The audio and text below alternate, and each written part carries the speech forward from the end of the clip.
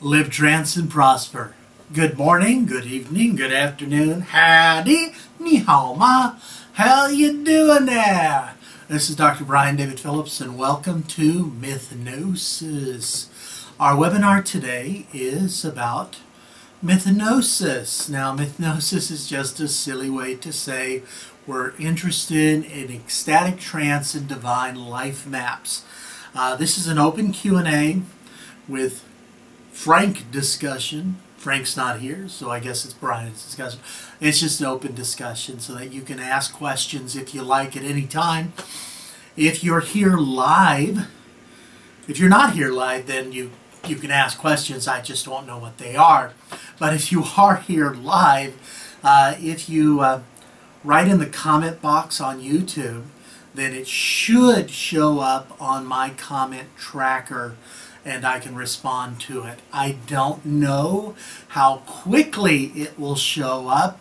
From past experience, we've seen that sometimes it slows down really a lot. And so if it's staggered, I apologize for that. For now, that's our best method for this sort of thing. Eventually, I'll figure something out for a better comment tracking. We kind of like the Google Hangouts for the webinars. We used to use another system which was premium, meaning I paid the bucks, and then it just stopped being usable, and that was a whole lot of frustrating. But the Google Hangouts seems to work okay. The quality's not as nice as we'd like, so I do record these with my HD camera and then edit in a version that I upload later. And so a lot of folks see the crappy version of the recording and think, wow, these are really crappy. But we do have good quality ones, usually after a couple days, sometimes in the day. But be that as it may, MYTHNOSIS, this seminar, webinar, we're going to introduce concepts and methods related to mythic archetypes as life maps. Essentially, we'll be looking at how experiential hypnosis and ecstatic trance can be used to imprint life maps. The idea of myths people live by has been explored in the work of Joseph Campbell and Carl Jung, as well as others. And in this webinar, we're going to explore how you might imprint such archetypal roles or mythic life maps via ecstatic experience or experiential trance. Now, many of you who are viewing this are already familiar with hypnosis and things like that. But if you're not, go ahead and check that out. Check out my webpage for core skills, hypnosis, and things like that. And evidently, Nathan, you can see and hear me now because I see that comment 12,000 times. No, only 5. Okay. But you can ask questions if you like, and we'll see how we get going. Now, Joseph Campbell's work, some of you are familiar with, and Carl Jung's work, when I was doing my doctoral dissertation in comparative literature at National Taiwan University, I took a lot of courses that used Jung. Jung was like my go-to guy. A lot of folks in my field, they prefer things like Foucault or Freud or Lacan, especially Lacan and Derrida. I swear, every English department in Taiwan has or comparative lit program has a little altar to Derrida, at least when I was getting my PhD. Not so much today, but today we're going to do a little bit on Jung, not a lot, and some Joseph Campbell. Now, Joseph Campbell did have a book that, well, okay, it's a nice compendium piece. It's a throwaway. It's not like his more core text, myths people live by, which is actually what inspired me to start exploring hypnotic applications of his ideas and concepts. The idea being that many of us we hear these stories, these mythic tales, and we take them on board when we're young, and we start living out the scripts. Now, these aren't just myths in terms of the gods and things like that, but in terms of fairy tales. I mean, how many young women do you know who are waiting for Prince Charming to rescue them? Okay, now that's an interesting way to lead your life, but it's not really the best script to lead your life by. Instead, how about become more dynamic and more active in your life? Instead of waiting for Prince Charming, you are the heroine of the story. Don't let someone else be the hero. And other folks have little repetition complexes they go through. For instance, one of my professors when I was at university had very clearly, very highly respected man, very absolutely a brilliant man. Okay, he did a lot of phenomenological work and has published a few major books on the subject. But he very obviously to others, but not to himself, had a bit of a repetition complex. Hi, Nathan. And that repetition complex was essentially he would teach at these very good universities, and they tended to treat him well. But he'd teach for a few years and then move on unexpectedly, often leaving about the halfway mark to the two-thirds mark in the second semester of the year. So he'd go and get prepared to teach at another school, which no one at his former school knew he had taken a job with. And even though this kind of should blackball you from getting jobs at good universities, but he taught at Princeton, he taught at Harvard, he taught at Thailand, he taught in Taiwan, and then he went back to the U.S. and taught some more. But essentially he just went on spring break and didn't come back, which is an odd thing, but it occurred about every 5 years in his career. That's a repetition complex. He didn't consciously intend to do that, and I had conversations with him both before and after. It just seemed to happen that way. Well, things like that don't just seem to happen. You've got a script you're running. His script is one of not being able to stay in one place, one of fighting against complacency, which was interesting given his other factors of his personality. Okay? Now, he could, if he wished, change that script. Okay? I'm not saying it's magic, although magic is based upon this kind of work. But one can imprint a new script. Or if you don't believe you have a script running, well, one, you're deluding yourself, because we all have scripts of some sort that we run. But you can choose your life map. You can choose the script that your unconscious runs for you, so that instead of one of the Todorov says there's a limited number of plots, and instead of a particular plot that comes from myth and legend and fairy tale, and today myth includes the stories we see in film, television, and gaming, instead of one of those scripts that leads to a negative result, you can run a script that leads to a positive result, a positive outcome for yourself. So instead of being Rapunzel, trapped in your tower, waiting for some dude to rescue you, you can become a more active variation of that tale. Or another tale completely. Remember the fairy tales. They've been told different ways those Disney stories aren't really the tales that the Grimm's brothers found.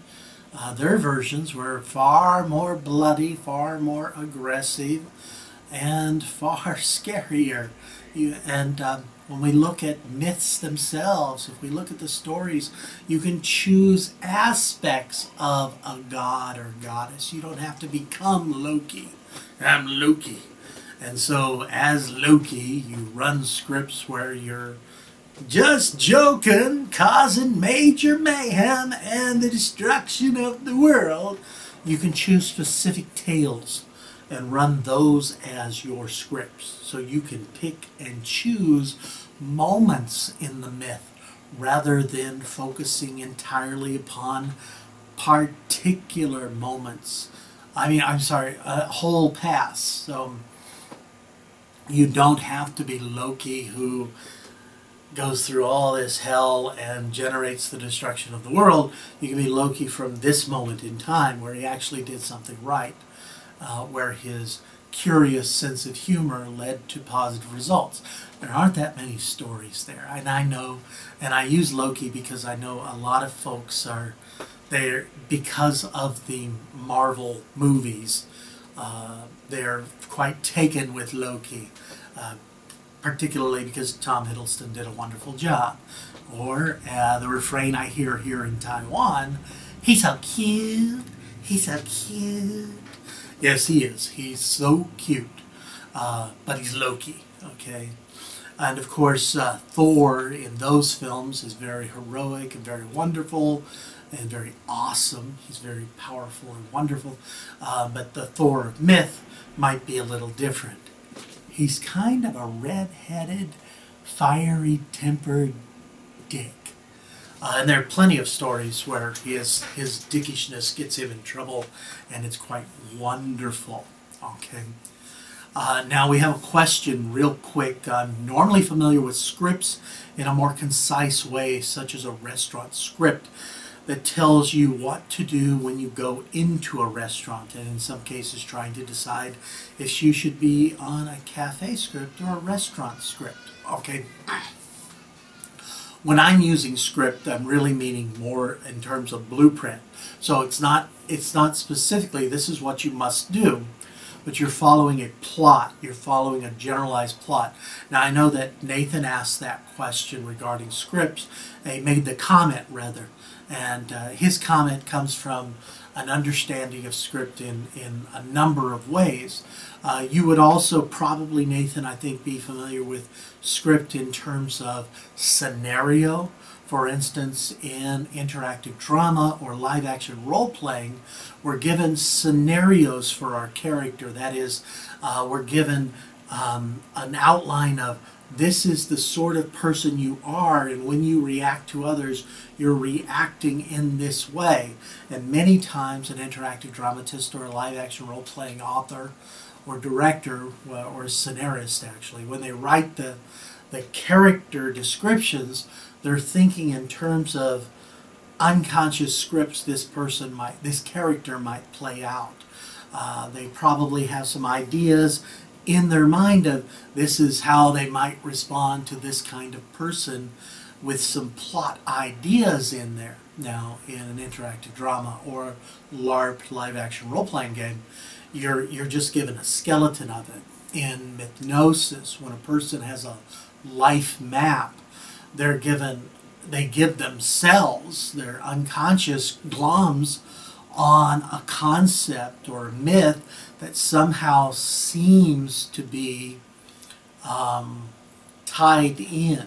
Now, those of you who are having audio lagging problems, I apologize for that. There's really not a lot I can do right now.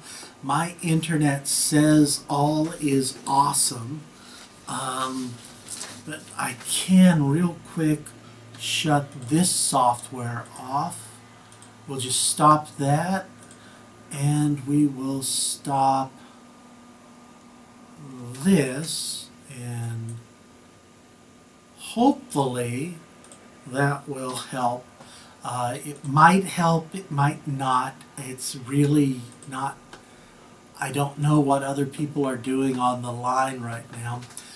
The audio lagging is one reason why I do record, okay, separately, so that we don't have the dropouts. It seems to be okay on my system as far as the YouTube Live goes, but you never know. That is a disadvantage, and some folks, of course, have odd internet issues where they live. I know in the United States, now I know a couple other folks who have asked about this. They're not in the United States, and I'm not in the United States, but when I visit, I am American, I'm from the U.S., but when I visited the U.S., that's the only country I consistently have cell phone coverage problems. I was in India and had fewer problems with my cell phone coverage than Los Angeles, for instance, which are really weird, particularly given some obvious things about that. Okay, so your scripts are really, they're maps, but they're not like a theater script that tells you everything you must do. There's going to be some leeway, but that leeway often leads us to repetition in how we handle conflict or new experiences. And so we can choose scripts to follow. Now I'd like to, while we're on it, go to an outline that some of you are familiar with, which is the monomyth.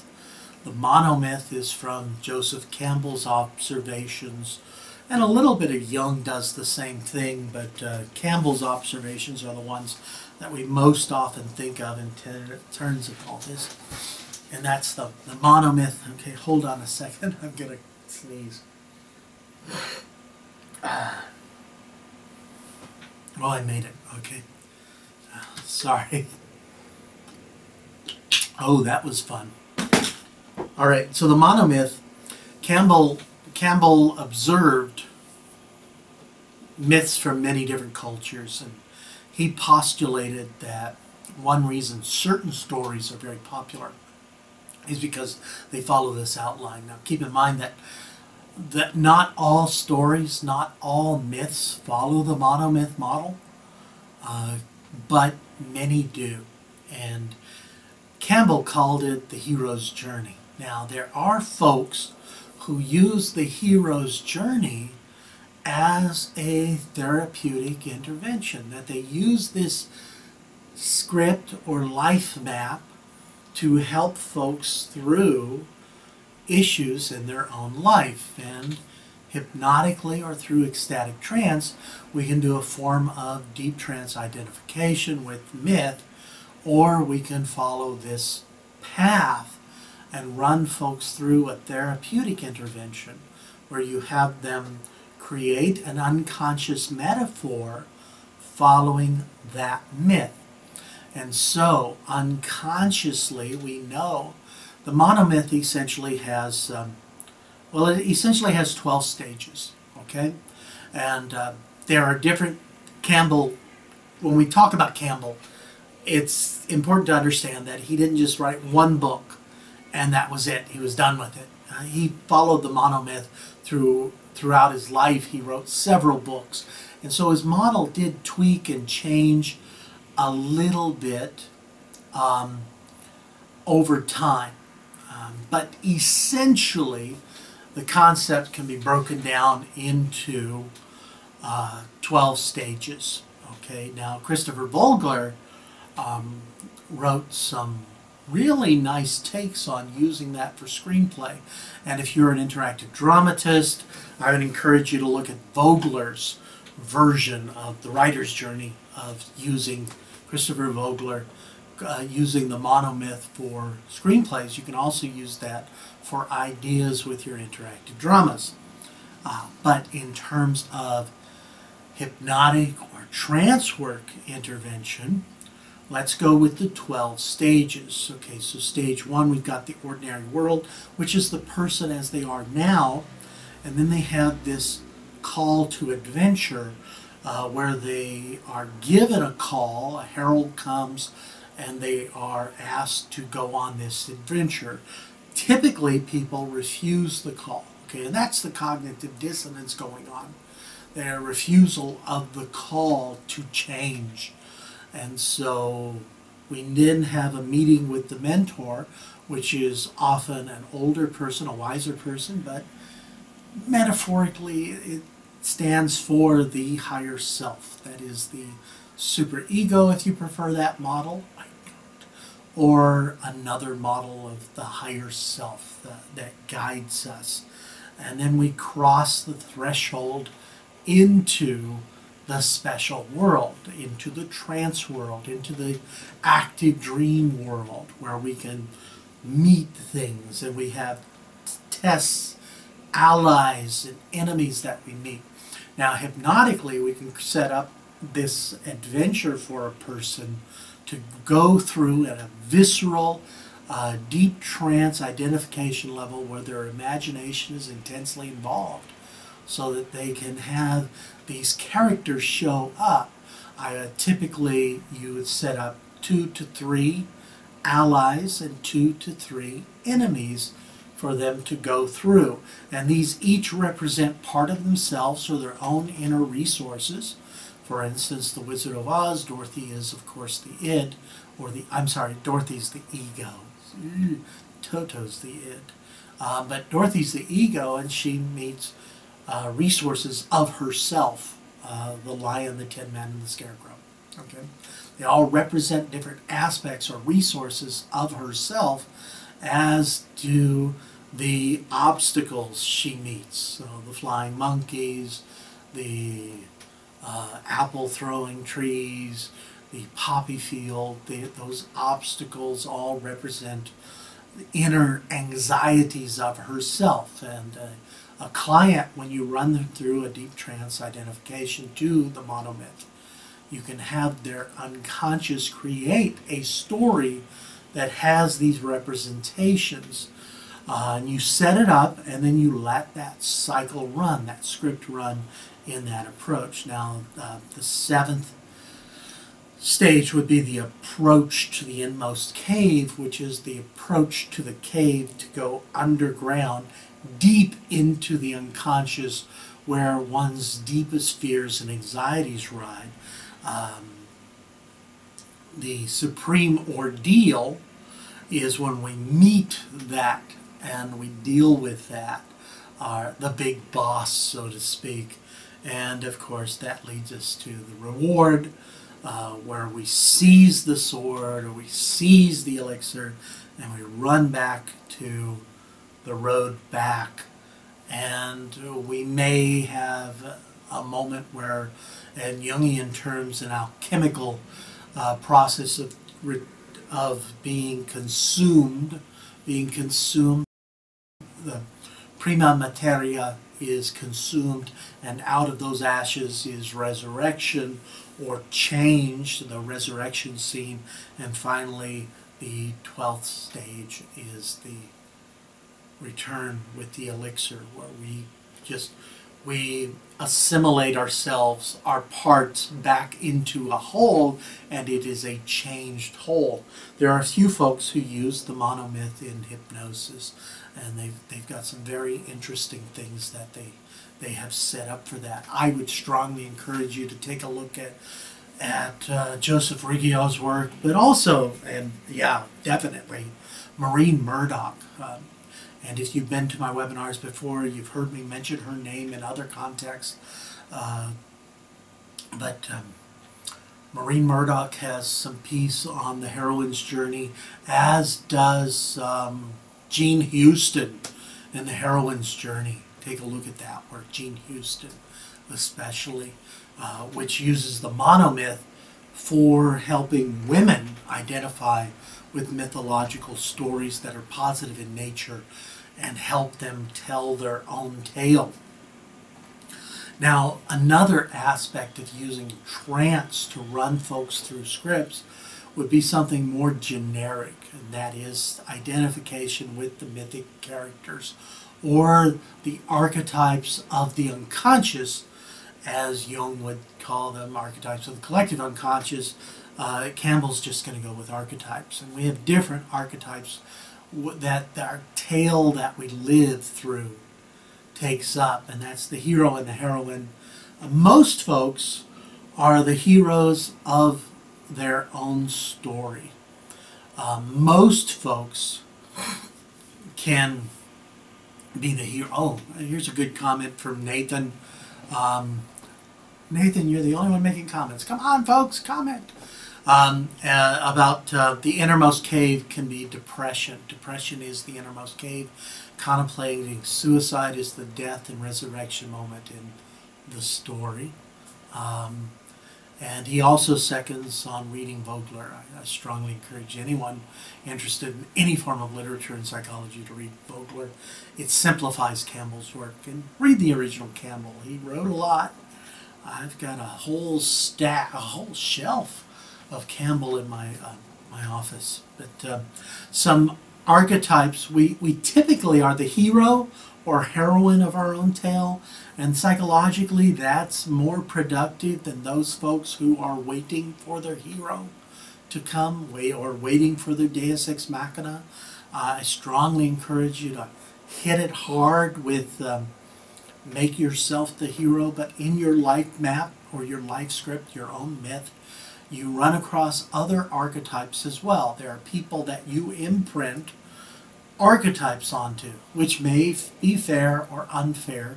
For instance, a mentor. We often have someone who is typically more experienced, not necessarily older, but typically more experienced, who gives us advice on how to handle things in life. I strongly encourage folks, if you don't have a mentor, to get yourself a mentor.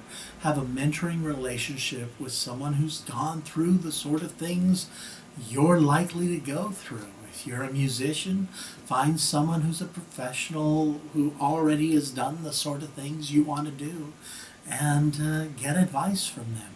Hopefully a mentor who knows what the hell they're talking about.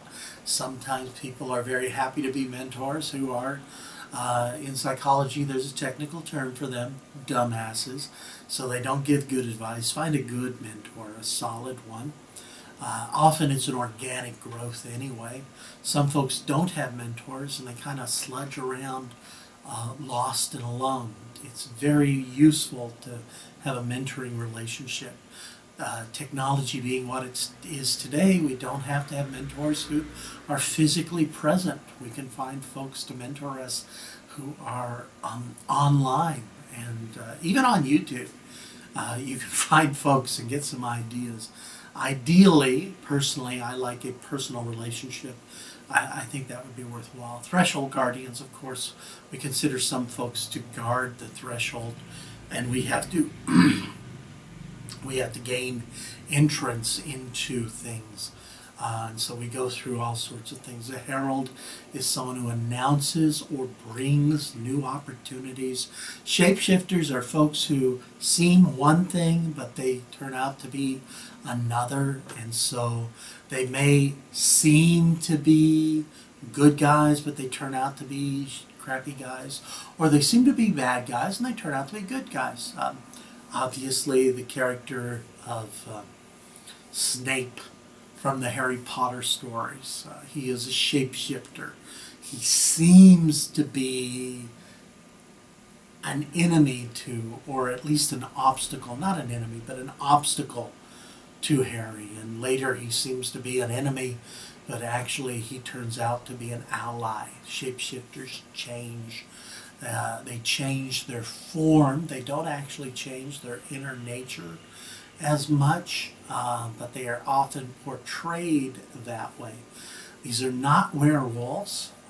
They're not cursed. They shift. Loki is a shapeshifter. The mythic Loki and the Loki that we see portrayed in comic book and film is a shapeshifter. Shadows represent our innermost desires that we repress and things like that. And of course trickster, and Loki is a shape-shifting trickster. We have a comment that Ishtar is a good example. Let me see. Oh no, let me go back here. Okay. Someone would add, the monomyth is a, I'm assuming that it's supposed to be good instead of Godot, but a good tool for analyzing and improving stories, but not good to use when writing one from scratch. So don't follow it by numbers. That's worth noting. Some folks, if you notice, most Hollywood films now follow the monomyth, and that's because they are doing it by numbers and it doesn't come organically. That kind of dilutes the power of the monolith, at least in film and literature. And if the monomyth comes organically, it's typically a better approach to it. Now, for our little exercise for applying the monomyth psychologically as a metaphor, you can do it by the numbers because the unconscious of the person you're working with fills things in. They fill it in. And our purpose, of course, is very different. Ishtar is, yes, absolutely. Ishtar is a good example of a female figure who follows the monomyth. She descends into the realm of the dead through the 7 gates, has death and resurrection. And of course her relationship with Ereshkigal is an interesting one in and of itself. I think her sister kind of gets the short end of the stick sometime, but there is that. Now there are, of course, tales where Ishtar is a figure in someone else's tale, and so the monomyth doesn't quite line up the same for her in, say, the Gilgamesh tale, but for herself. And she would be, and I think, Nathan, you know this, that she would be one of my go-to gals for monomyth identification for heroic figures. But Ishtar, I think she's, yeah, this is Ishtar right here. And my Freya is somewhere else. I would go with Freya or Ishtar, but I'm weird. Not for myself. I would say use the myths that work for you. I'd probably go with Odin. When I do this kind of work lately, I've been glomming on Odin. When I was younger, I was more of a Thor guy, but now I'm more of an Odin guy. I've got the look, and I've got the need for vision enhancement, and that sort of thing. And unlike Thor, I don't cross-dress too much. I'm sorry, I've been reading a collection of Norse tales recently, and there's a delightful one of Thor cross-dressing. Not by his choice. The other gods make him do it. He has to cross-dress and get married to a giant, who he then kills. So, hey, Thor. But Loki, the best story for Loki is when he has a tug of war with his testicles versus a goat. And that's just, you gotta admire a guy who does that. I really hope they had that in a movie. Yay. Okay, but we can play with these ideas and concepts. We haven't done it for a while for one of the webinars, so we're going to run ourselves through a short little example trance session. So if you would.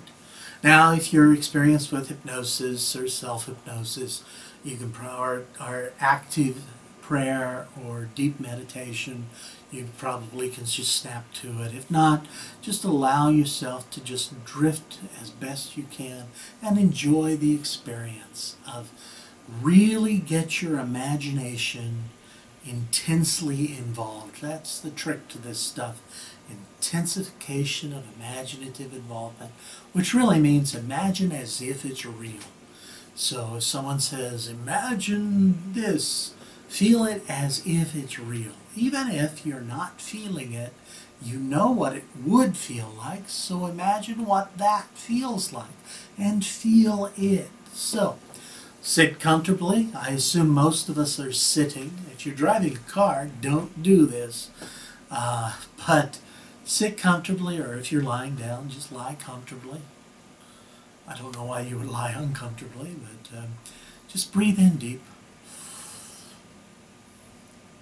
Hold it. And breathe out. Close your eyes and relax. Breathing in. Breathing out. Relax. Deep. Deeper. Deeply relaxed. Breathing in. And out. Relax. Deep. Deeper. Deeply relaxed. One more deep breath in. And out. Relax. Deep. Deeper. Deeply relax. Breathing in. Breathing out. Relaxing more and more. And tell yourself that every breath out, you just relax more and more. Breathing in and out. Relax. And relax. And imagine, if you would, that you can relax even deeper. Even deeper now. Even deeper. As if you're floating in a balloon. And that balloon begins to float deep, deeper, deeper into a beautiful valley. That's right. And relax. Deep, deeper, floating free, floating gently, and relax. Even deeper. And as we gently float down, down, deeper down, into the valley, into relaxation, and relax. Deep, deeper, deeply down. And now we just gently set down on the floor of that valley and relax even deeper. Deep, deeper, deeply relax. That's right. Just relax. And as we're on the floor of the valley of relaxation, just imagine, if you will, as you breathe in, you can feel an energy, a connection. Now, I don't know what sort of God or deity or character from myth or story your unconscious would like to identify with. But just allow it to happen very gently. As you breathe in, imagine your unconscious connects with a character, deity, hero, legendary figure from myth or story. And imagine your unconscious can connect in a very powerful way. Now, this might be to linking you to the archetype of that figure and the many figures that repeat the archetype over time. Or it may be to a specific script or idea of that character, figure, deity, idea.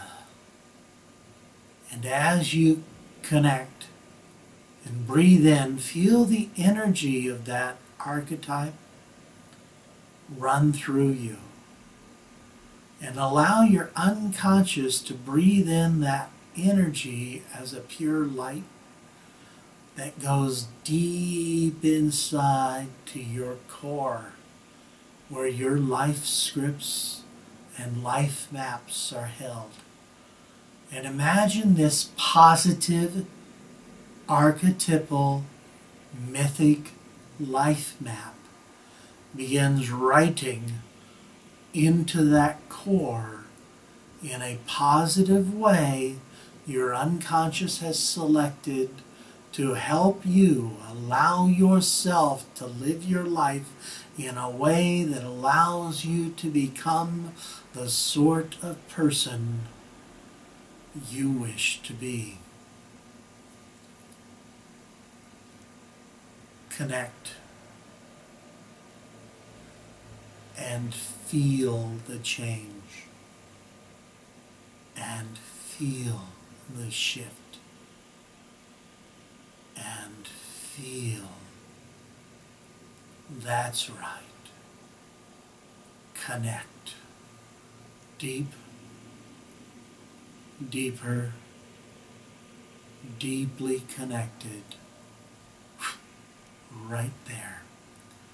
Now in a moment I'm going to count from 5 to 1.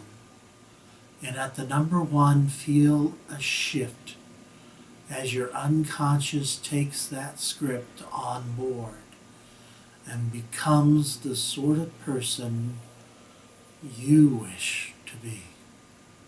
5, 4, 3, 2, 1. Feel the connection. Feel the shift. That's right. Now, in a moment, I'm going to count from 1 to 3. At the number 3, your eyes open, you're fully alert, your head is clear, feeling, 1, coming back to the here and now. 2, stretching, and 3, eyes open, feeling, whoa, that was interesting. How do you feel? I hope that was helpful. I hope that was interesting. Of course, you can run back through and do that sort of activity again by running the script or process the way that I just did, or add your own tweaks to it. The idea is to identify to a positive myth and have that become a life map. Over the next few days, you may notice changes in your behavior, or not. You may not be conscious of the changes yourself, but allow them to occur as they do in a positive way. If you find that your life script needs tweaking, you can always run it again. Now we have some more comments from the gallery related to our monomyth. Campbell, of course, regards shapeshifters usually as female in myth, and the shift stood for they shift moods during the month, which is, of course, is one factor. Other shapeshifters are more plot-based in terms of character in the stories and in the tales. Not all of Campbell's shapeshifters, of course, are female. He does look at some male shapeshifters. Men also change their faces, change their colors, not just through the lunar cycle, although many men do indeed have a lunar cycle, but through other aspects and things. Don't assume your shapeshifter is a woman, although sometimes they are. Okay. Now, Nathan very kindly also comments that heroes in the monomyth are normally male. There is position for the female mythic cycle. It's more about cyclic changes, about preserving the status quo rather than challenging each.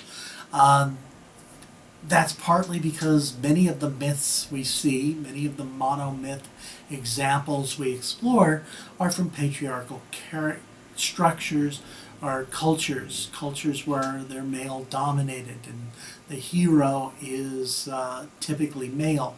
However, there are plenty of examples of female monomyths out there and of female heroines. And please note that while this is MYTHNOSIS, we're talking about today about taking the myth and using it. Myth doesn't have to be limited to the past. We have myths today. Star Wars, as Joseph Campbell noted, is a modern myth. Many of our epic films are myths that we can use in this way. It's kind of like the myth has expanded. Actually, I just talked about this in the in another channel that I have, and that is that myths today may include mimetic entities. Mimetic entities, if you know the Dawkins concept, although I don't agree with Dawkins in many concepts, the concept of the mimetic entity is a meme that is given life its own and is spread through human culture. And when we look at film heroes, a lot of them have become mimetic entities that have a lot of energy funneled into them. We can use those in terms of this sort of process as well. You don't have to identify only with the ancient myth, although don't dismiss those myths. They have power, particularly if you're working with ecstatic trance work, which is another function. Play with it. And that's what I would say. Play with the whole concept. Have fun with it. You can also do this temporarily, not just a life map for a permanent change. If you are familiar with deep trance identification, you can use it for a recreational exploration. Some of us, when we do stage shows, we hypnotize folks to take on the identity of another person temporarily. Therapeutically, you can use deep trance identification for skill enhancement or for growth and learning. Couples will sometimes, there's the David, I'm losing the name, I'm sorry. But there's a wonderful case history of hypnosis where one of the cases was the couple who became each other. Where the man and the woman and a couple who were having issues, they were hypnotized so that they each took on the personality of the other person and talked as the other person to one another. And that was very meaningful for them in terms of changing their perspective on how they saw what the other person was doing and realizing how the other person saw them. And it was very fruitful. And you can play with that. Therapeutically, you can also do it for recreational purposes. I have a friend who I will not give his name, but he's a good friend and a very good hypnotist who will sometimes, he tells me that he and his wife for intimacy role play will change characters, and so they become characters from their favorite films or from celebrities, and they will engage in erotic contexts as these characters just for the experience. And so for MYTHNOSIS, you can also do temporary just to feel what it's like to be Thor, or feel like what it's like to be Aphrodite, or Venus, or Freya, or Ishtar, or Inanna, or Athena, or whoever you want to become. You can play with these concepts and have some fun, as well as use it for therapeutic or life-changing, life-altering, positive ways. I hope this has been helpful. I hope this has been interesting to you. Please let us know that you find these webinars useful. And if you're interested in particular topics, let me know.